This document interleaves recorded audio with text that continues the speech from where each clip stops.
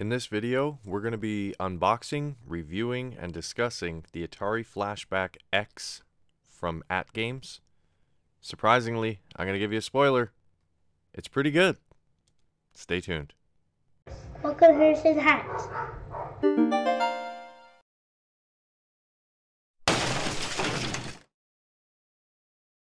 Hey guys, welcome back to Harrison Hacks. Today I just want to do an unboxing and review of the Atari Flashback X.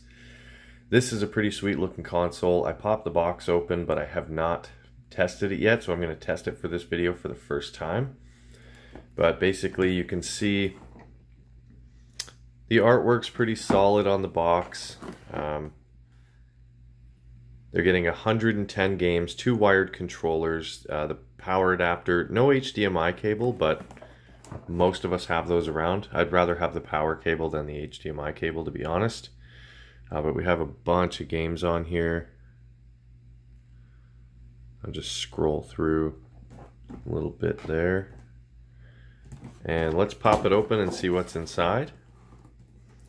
So we'll open her up.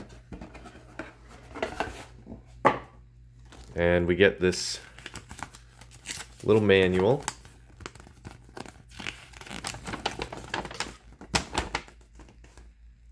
Not a whole lot to it. I mean, it basically tells you how to play and what to do. And then on the flip side, we are going to have a list of games.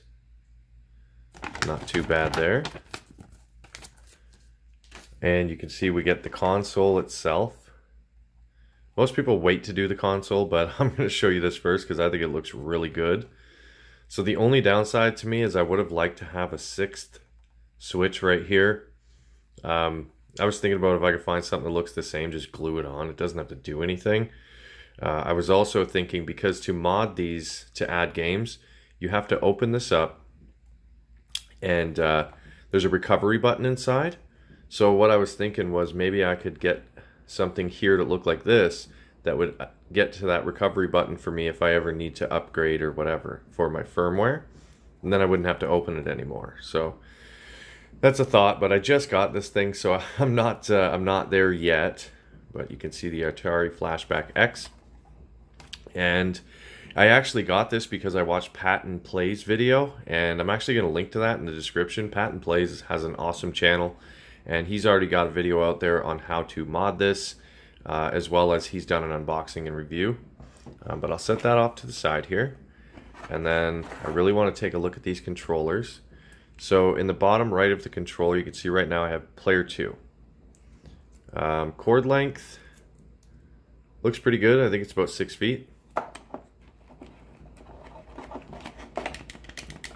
And they feel pretty good. Even they're a little bit light, but not crazy light.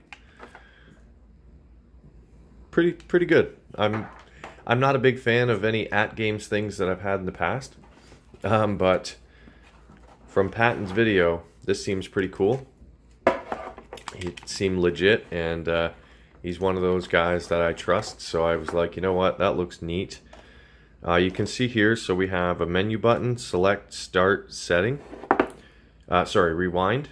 And this is on the player 1 controller.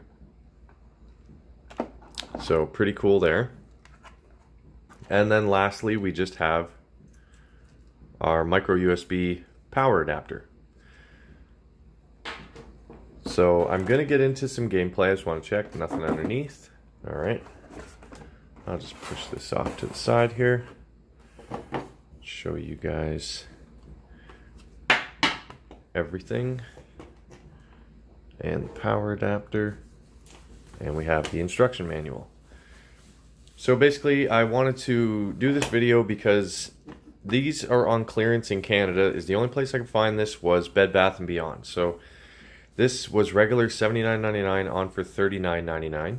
So I got it for half price. I think 40 bucks for this with 110 games that can be modded, and you get 2 controllers. That's a pretty sweet deal. I'm going to go into further testing of games, and then we can take it from there. So here we are in the main menu. I don't have a capture card, so I do got to do this kind of guerrilla style. I wanted to have the console in the bottom left there and then show you guys the main menu. And I have tested this behind the scenes, but But let's go ahead and go through the games list. I'm not going to name them all. I'll just flip through. There's 11 pages. We got 110 games with the ability to add more. So the way that you do the mod for this system is you will need to open it to get to the recovery button. And you will need an OTG adapter as well as a USB thumb drive.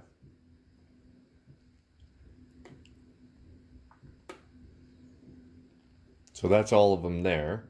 And then if we go up and over, we have recently played.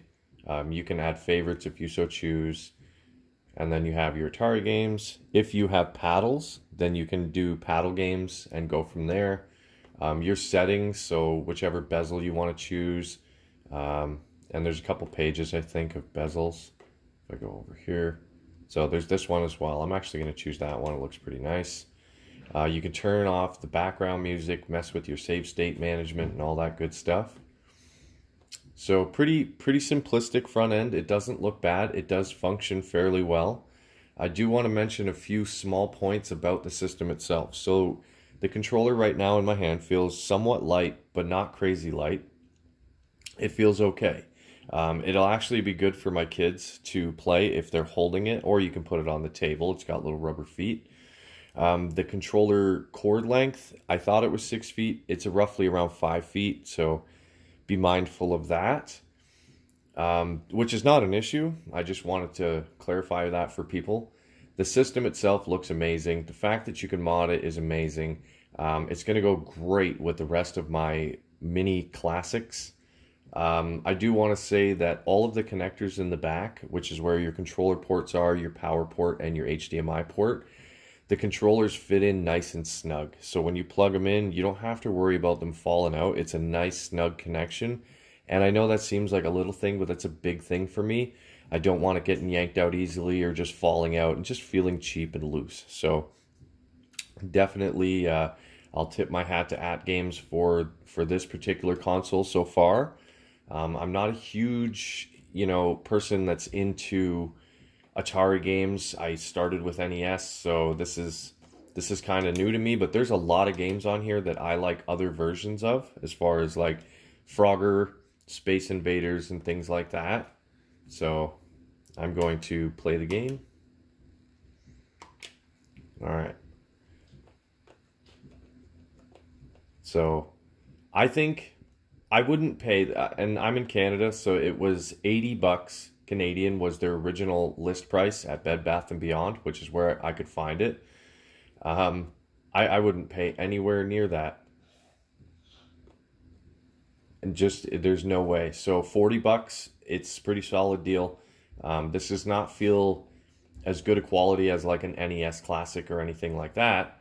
But it's not horrendous. It's just not that good. But I'll end it there. So if I hit the menu button, if you're in game, you have the scanline filter, which I have on. I can turn it off and resume my game. And then I'll show you again, just quickly. There's on. So it still looks pretty good. Their scanline filter looks good. Would I buy this? Like I said, at a discounted price, yes. At MSRP, no. I don't think it's worth full asking price, at least 80 bucks Canadian. No way. 40 bucks Canadian, which is what, like 8 bucks US? No, it's not that bad, but I think it's totally worth it for that price. You're getting 2 controllers, you're getting a good console, and you can mod it, you can add games. Yes, you got to do it through OTG, but hey, maybe there will be an internal mod at some point, but as of right now, that's the only way. So I'm not complaining. I think this is a cool system for 40 bucks. Let me know in the comments if you have this one. There's even a deluxe one with 120 games. I couldn't find that in Canada. But let me know what you think if you have it. Any more questions that I haven't covered in this video, feel free to ask down in the comments below. But that's going to do it for this video, guys. I really appreciate you watching. Please hit that like button, subscribe to the channel, but most importantly, have a good day.